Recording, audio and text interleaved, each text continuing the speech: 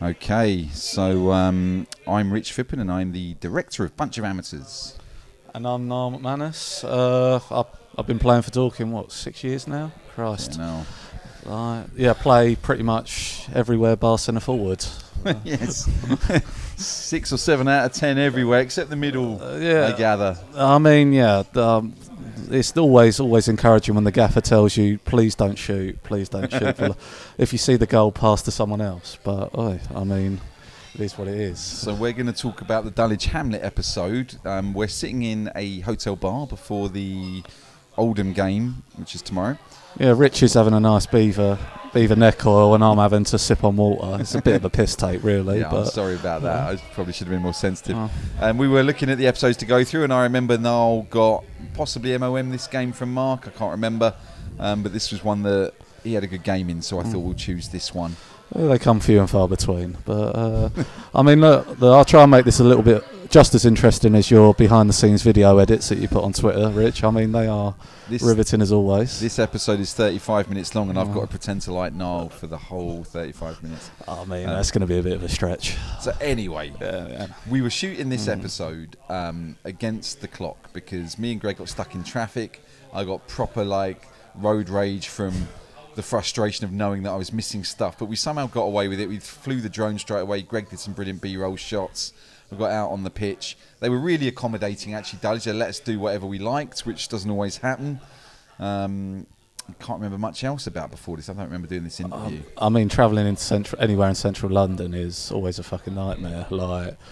But I mean, I think this night, it's sort of January time, wasn't it? Sort of middle of the season. Was it around middle of the season? Yeah, I think. I didn't see the. It looks bloody cold. December or January. But yeah, Dulwich is absolutely. It's a lovely ground. The thing is, half the people aren't actually watching the game. They're busy buying their pork gyros and having some craft beer on the sidelines. But the pitch is always lovely down there. So that's the perverse thing about them getting promoted. If they got promoted from this division, they would have to get rid of all that side stuff. Yeah, because there'd be no alcohol in view of the pitch, right? So suddenly they lose all of their revenue from beer and shit. Okay, so that's half the rules of this sort of National League bollocks. It don't really make a hell of a lot of sense. Even when Sutton got promoted from National League, having to tear up your pitch. I mean, you can play Champions League and World Cup qualifiers on a 3G pitch, but I mean, we're getting away from the topic here. But I think it's a fair point. I think it's certain. Oh, hang on, what's this? I think it's some flashback to the absolute quagmire that was Hampton and Richmond. Is that what that is? Oh Christ! It was that. I'm thankful they're putting a 3G pitch in because that place is always a dive to play in.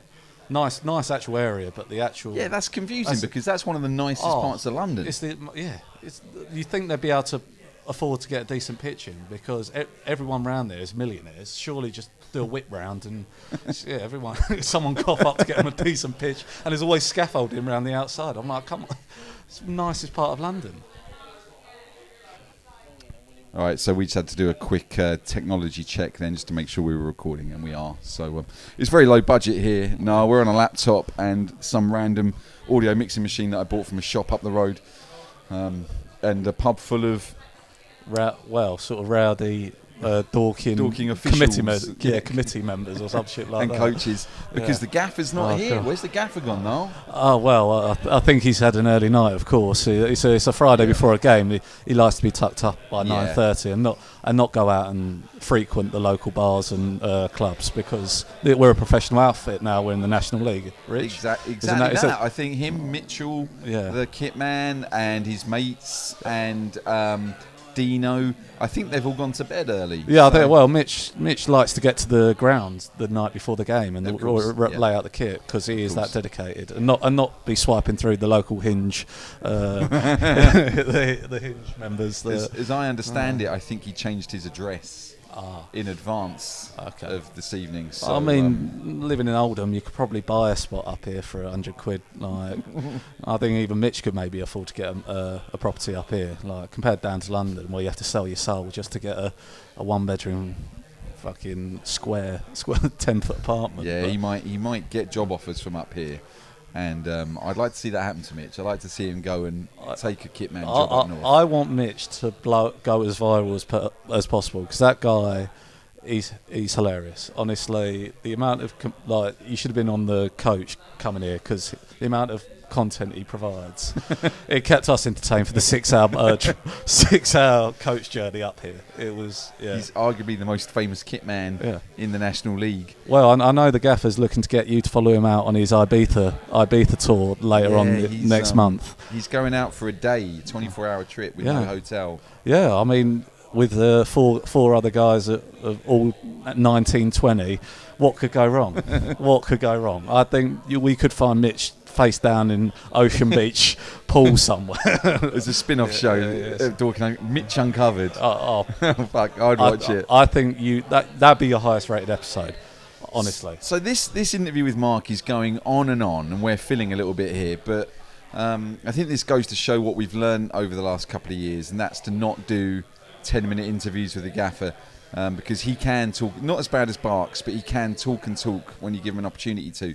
So we'll put these in interviews. We'll make them longer in extended episodes and stuff. But I think for the YouTube audience, do they really want to hear this much? I'm not convinced. Oh, it's Kane.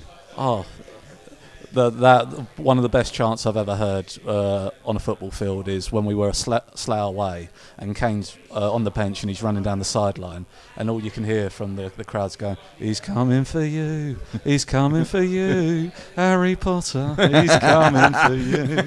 Honestly, he just killed him. He couldn't say anything back. Coming back from that. I mean, what else can you say? Just slink back off to the bench. I've said it before. Kane is a fairly normal guy, fairly normal looking guy. The same with Wes Fogden. When they took their shirts off in the dressing room, they remind me of Willie out of The Simpsons. Yeah. The fucking muscles. From Kane only ever did chest day. Like the geezer just lived and breathed the bench press. And Foggy was like something out of Train Spotting, where he can't have eaten because he had like a 12-pack, but he was a human skeleton. It was insane. To be fair, the boat Foggy was one of the strong, so strong. He was like playing against a spider, like the human fucking spider, like arms and legs everywhere. Absolute nightmare. When he was at Havant, when we played them, one of the hardest people I've ever had to play against. Really? Nightmare. Because he would not let you breathe, and you'd think you got past him, he's got these sort of go-go gadget legs that fucking just seem to stretch around, and nick the ball off you. He's absolute nightmare to play against. I miss those guys. Foggy, yeah. I think Foggy definitely is a big miss. Kane, I think, again, unbelievable player. I think it's just as the club obviously goes up, I think obviously some people can't quite fall by the wayside. Exactly, and it's. So technically, this dressing room was a fucking nightmare to film in, because it was a strange shape. I didn't know anyone was going to be. I don't have many GoPros at this point. I think I've only got one, maybe two.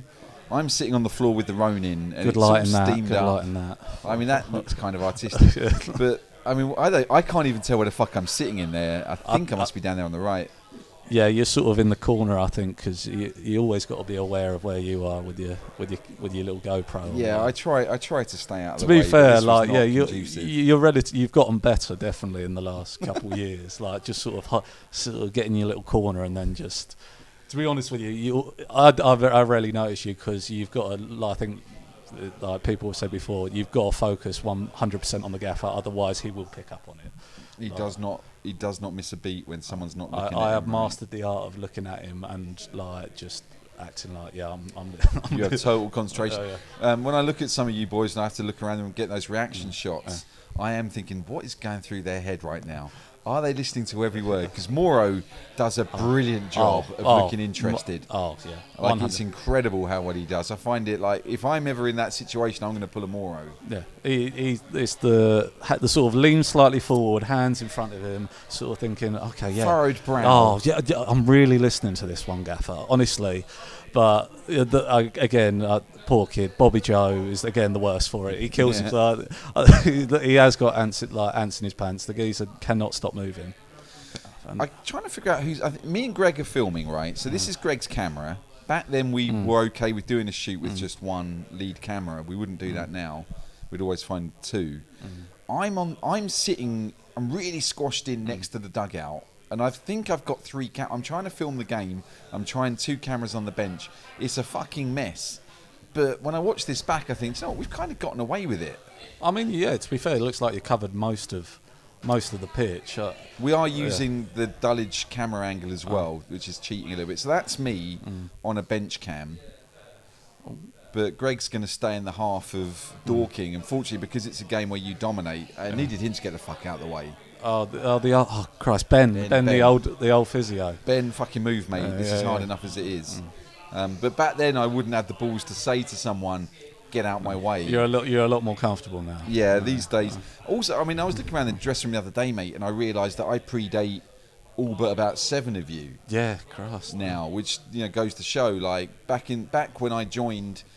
And obviously everyone's like, who the fuck are you? Now most of the squad came in after me, so I feel a little bit more empowered to be able to say, do you know what, I need to do this. Yeah, we can't all just hide in the toilets whilst you come around asking for interviews. Just now when I've mastered that. It's only the last 2 weeks. And I've been able to hide from you for 3 years, and just now I found Niall being regaled with stories by Cal Kennedy, and I mean it sounded like a fucking funny story. I just caught the end.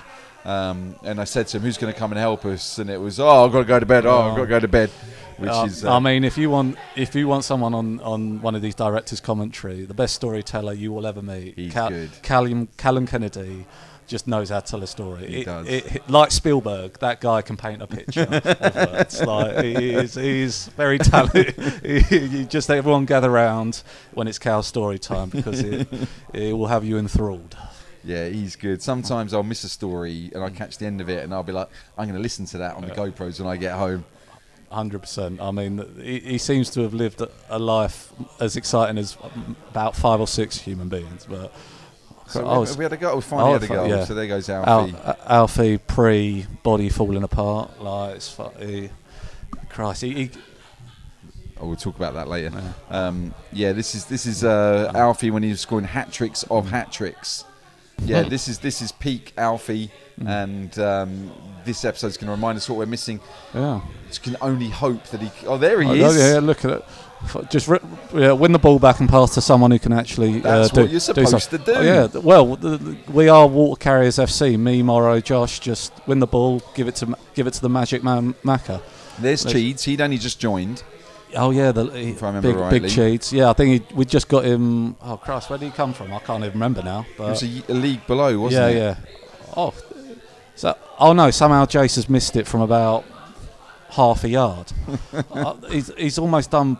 It's almost impressive how he's missed that. But fair play. I mean, I can't talk. But I mean. You should be able to explain that.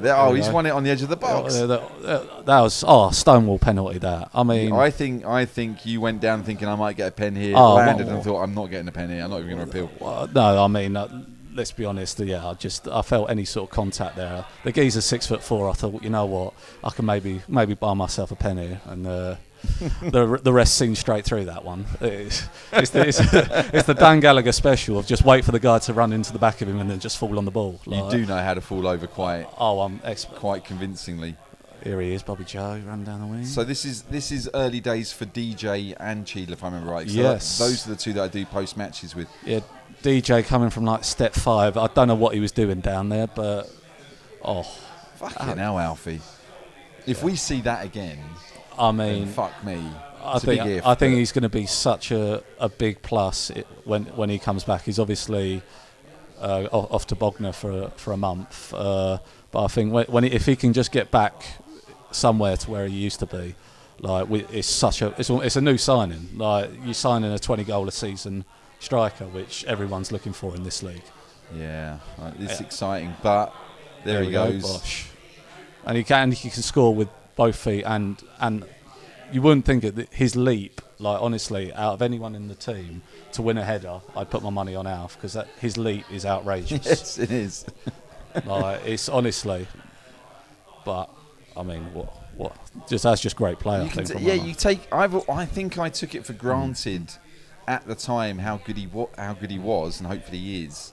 Well, that's the thing. I think like this is only like it's sort of, this is this is when. I genuinely thought that he couldn't breathe. And he just got winded. I thought he'd fucked out his trachea. Look, you can see him there.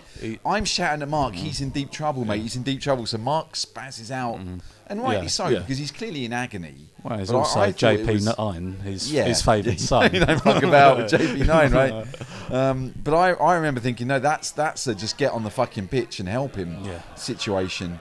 It wasn't quite as bad. I think as the gaffer was broken preoccupied about the ref not giving the free kick, and then finally clocks that Jason is spot Jason is now out for a few months. Yeah, that was really. I think this was really where Alf stepped up as well, because Jace was out for I think a good 2.5 months here. Yeah. Marc texted me saying how bad it was, because I was like, oh, you'll be fine, and he was like, no, you don't understand, this is bad.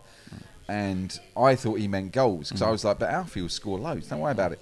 But what he meant was, it's what he does around the pitch, right? It's the heading it out in the last 5 minutes and whatever else that the leadership and that he brings that Marc was really worried about. Yeah, just seeing Josh Taylor's about to come on, I think we might have the most legs in midfield of all time. Yes. Me, Foggy and Josh Taylor probably running a combined 45k between the three of us. There's absolutely zero flair, but Christ, we can get around the pitch. The Dulwich fans did say after this, we've just seen the champions, and obviously you didn't win the championship, but they had, and this annoyed Marc because they stopped it straight away. But in all fairness, that's what they wanted. It just takes one small thing, and the gaffer gets fixated on it, and then we'll spend the next 20 minutes just reliving that one decision, which the ref could have a worldie the rest of it, but that one decision. What I've said to him and to Barks is, I mean, that's well nicked.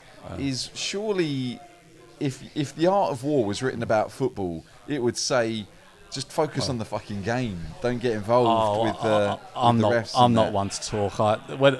It's easier when I'm playing right wing back to be calm, but whenever I play centre mid, I lose my head at least once or twice.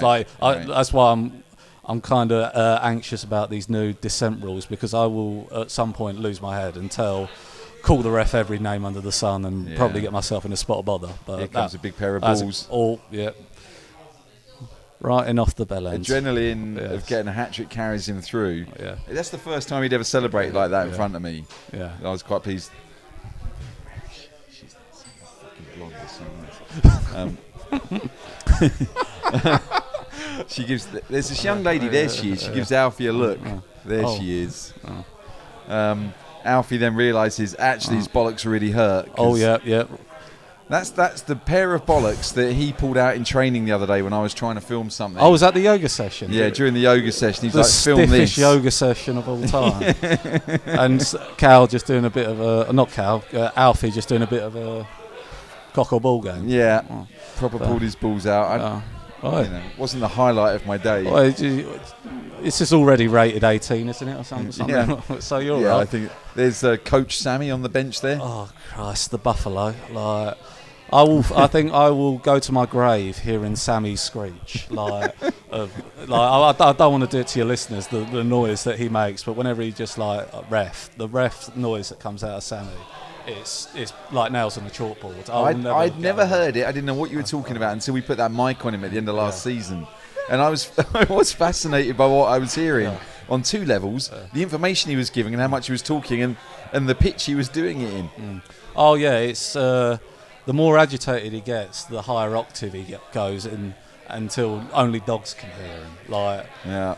Oh, I just remembered when Marc walks in here, he has a lot to say about the referee, and he says something to me. He was talking about gingers, I think. And he said something to me, and I said, I'm just annoyed because I can't use any of this. And the whole dressing room laughed at my line, and it was a real fucking highlight for me because I made the dressing room laugh. You're finally accepted by the boys. It felt like I was accepted. Laughing with you or at you? No, I think it was with me on that occasion. But I felt like George in Seinfeld. I thought I should say, thanks everybody, good night. That's me, I'm done. Yeah, I'm done. But no. I mean, I think he's pretty much just going on here about just squeeze the life out of them. I think they're matching up or something like that. I think this was the period of put your foot on their throats and get the scalpel out. There was a lot of that at half time. Yeah, I think during like this season, I think this was just as we were really starting to pick up. I think where we went on that sort of like long streak of just winning games. Yeah. I think like the only reason we didn't win the league this year was because somehow Maidstone went on just as good a run. Yeah, you had a dodgy start, and then got on the We're run that should have won you the league. Always playing catch up this year. But yeah, it was unbelievable that Maidstone just kept going. Well, that's the thing. Like, obviously, we were always playing catch up because we had such a mediocre start, and then we thought, okay, like, I think we pretty much won almost 10 games on the bounce. It was 11. You won 11, and you're just thinking, oh, well, eventually we've got to catch up here. And you're looking and somehow they've scored like 2 goals in the 93rd and 97th minute. You're like, Jesus Christ, what have we got to do here to win the league? And then we beat them at Argath, and somehow it's still behind them, but. I mean, I think like you said, this is just him going on. Let's try and win 5 or 6. But good spirits there, laughing at half time. I haven't seen that in a while. I mean, it's. I think it's always easier when you're 3-0 up rather than 3-0 down. True.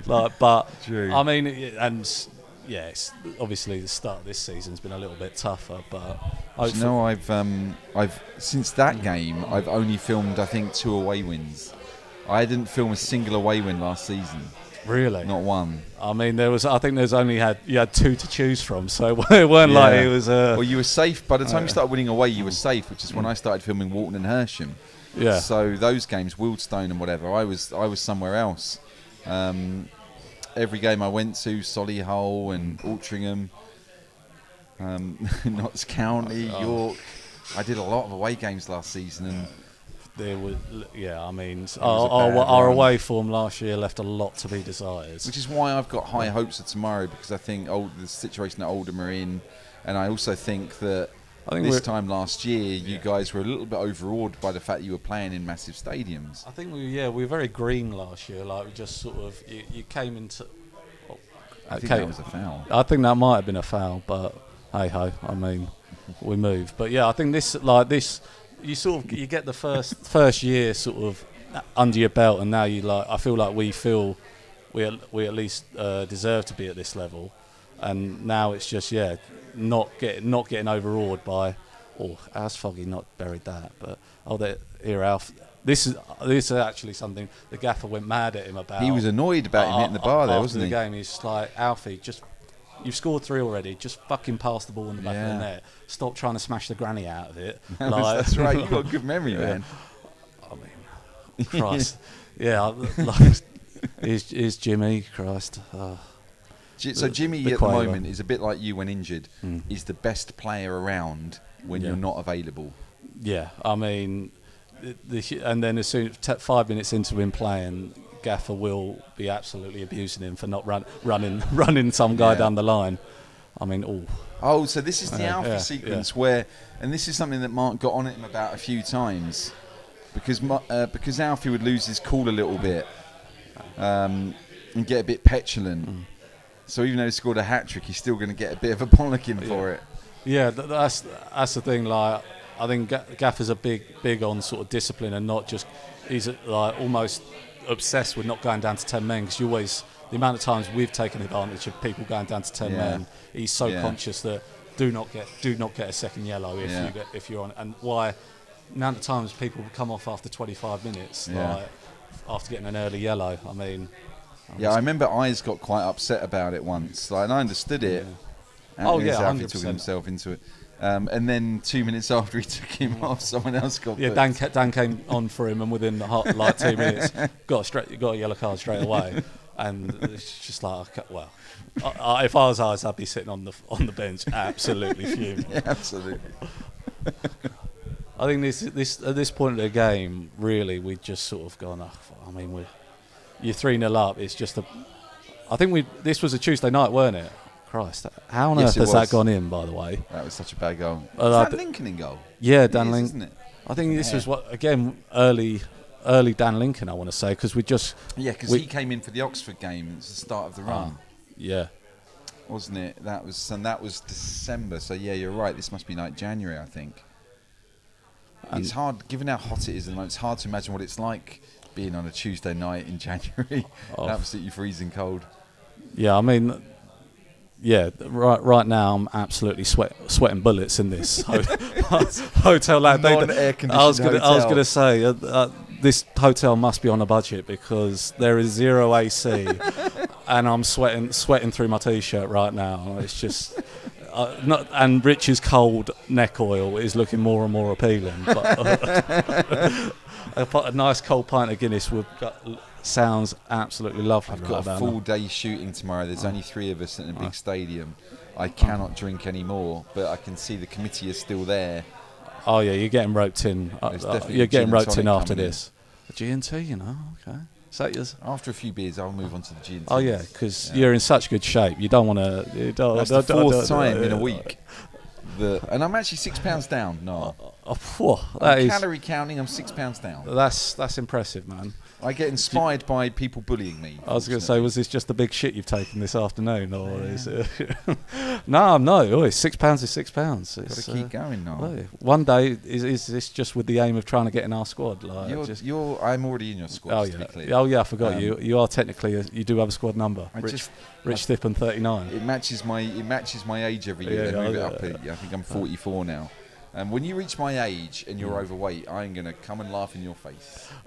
I've got a little while till I reach your age, but go faster than you think. Yes, there's a lot of people listening to this right now are thinking, the youth of Niall, wasted. Youth is wasted on Niall. The thing is, I say I'm young. I'm oldish. I'm 29 next month. I'm getting on a bit. Like, you're past your peak, mate. Yeah, well over the hill. Oh, Bob. Gaffer went ape shit about that one as well. It's like, Bobby, just recycle. Just stop fucking shooting from 30 yards.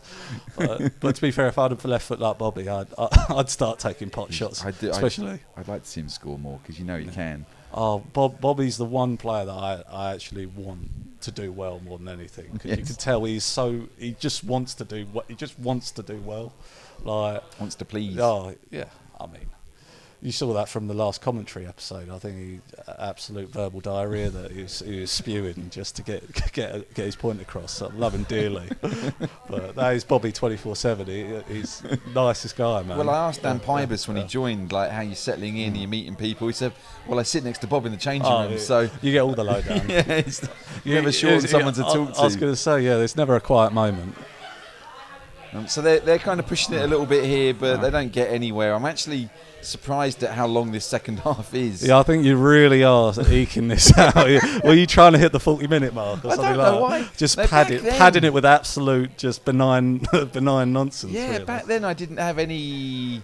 It was just as long as it was. Like, I didn't make long or short versions. But I'm looking at this thinking, how is this stuff making the cut? I mean, we can't hear it. Honestly, we can't hear what they're talking about.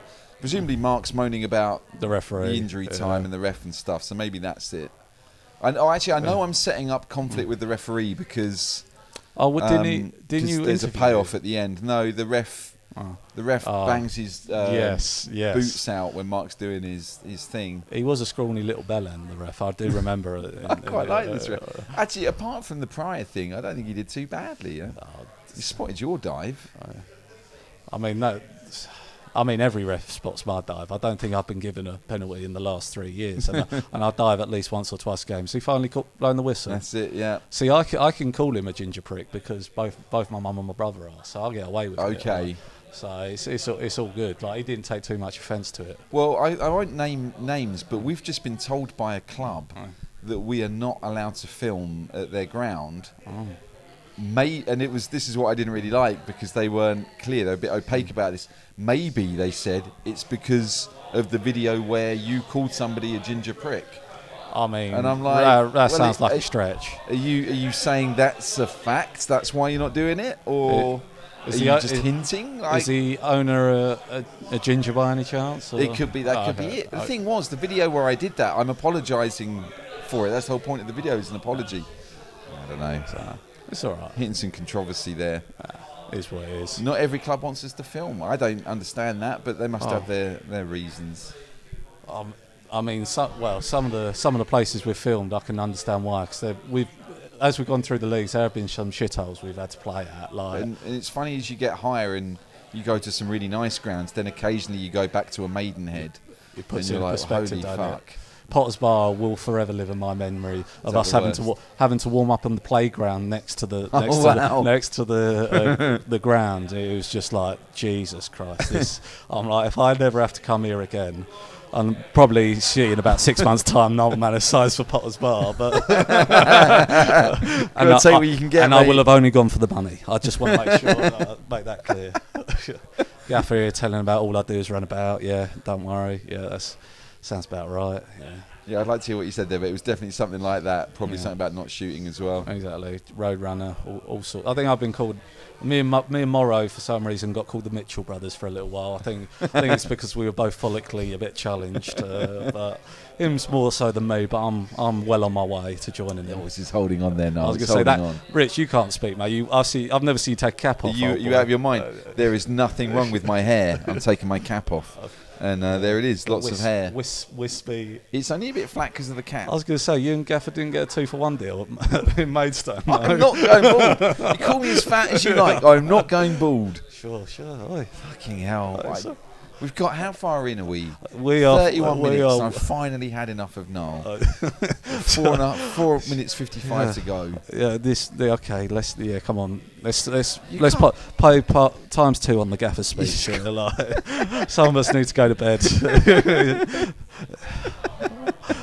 Nice. Sammy chatting club, shit. Sammy supporters club. Yeah, just reinforcing the Gaffer's message, of course. Yeah. So we're outside, me and Greg, doing these interviews. We've got, there he goes, there's the referee. Yeah, your friend. This was brilliant. Just one last dig, yeah. Love. I love the nice wave. That's what really makes it like, yep, no worries, lads. Yeah, no. See you soon. No worries. Marc didn't miss a beat here, which is nice. This is when we interviewed Cheeds and DJ, because they're just signed. Of course. Cheadle got it straight away. DJ comes out. He's cold. He's really cold. Yeah. So he takes Marc's coat. And then when I start asking him questions, he doesn't understand the process of an interview. So I said, so as always, I always ask, who are you? What you doing here? And he's like, well, I'm Darren. Like, just call me I don't know what I'm supposed to say. Just answer the questions, DJ. I mean, again, DJ, one of our, like, what a guy, such a great player as well. Not the brightest penny in the bunch. Like for him, Jimmy and Bobby, I think. I'd like to do a trio. The Forrest Gump Olympics, I would say. Like,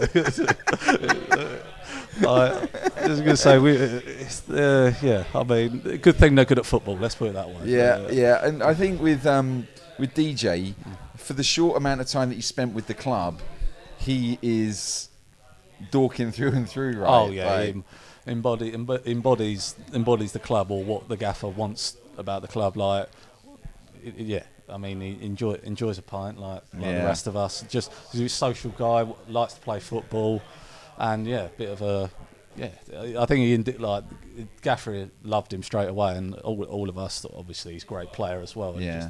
And just a good guy as well. I think that's the main thing. Everyone we've got no dickheads in. That's absolutely in true. The squad. And this was his opportunity.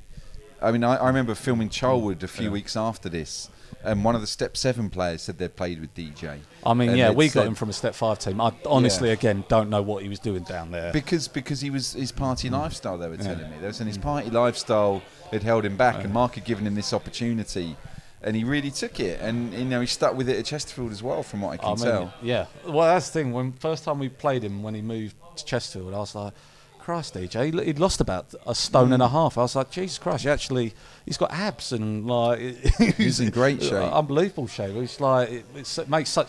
That's the thing, is you go through the levels. Like, this quality is always through each of the levels, but it's the fitness is where it really starts ramping up as you go through. And you can see, like, when we was in Ryman Prem or league like this, you see some players who are like unbelievable, but they were carrying a stone and a half and like just couldn't move. You're like, I'm like, I may not be technically as good as you, but I'll run rings around you just because you literally cannot move. And as you go through the levels, it gets obviously this is now effectively League 3. It's a professional league now, where everyone's training every day, everyone's in great shape. So, like, you have to be, otherwise you'll get left by the wayside. What I love about Cheeds in this part of the story is that unlike DJ, who should have been playing a higher level, Cheats never expected to play a higher level. And he'd been plucked out, and he's like, what, me? Are you sure? Have you got the wrong name? Yeah, he again has an unbelievable left foot. Like, he absolute club foot. It's a wand. He did come here, though, saying he's a free kick specialist, and I never saw him score one free kick. Well, the amount of times on the mic, Marc was going, all right, guys, this is the one. Cheats is on this. And he used to make me take it out every time because it made him look silly. Because he'd smash it 10 yards over the bar. Or hit the wall. And honestly, it got to about 10, 20 games in, and we were like, Cheats, we can't keep it. Someone else, please take it off his hands. My favourite Cheats moment was... he used to do this thing that I put in a lot of episodes. He'd hit the ball with the outside of his boot or something. He'd have a technique for squaring the ball. And Marc eventually had a go at him for it. And he said to me, I've been doing that for years. Like, he's only just noticed. Wow. Oh, we're finished. Oh, that went fast. I had much better time than I expected with Niall. Oh, well, I'd say I enjoyed it, but I mean, yeah, it was enjoyable. It was an enjoyable Just race. go to bed. Yeah, I think it's well past my bedtime. We'll see how tomorrow goes. You enjoy your Necor and G&Ts. I will, thanks, mate. I will.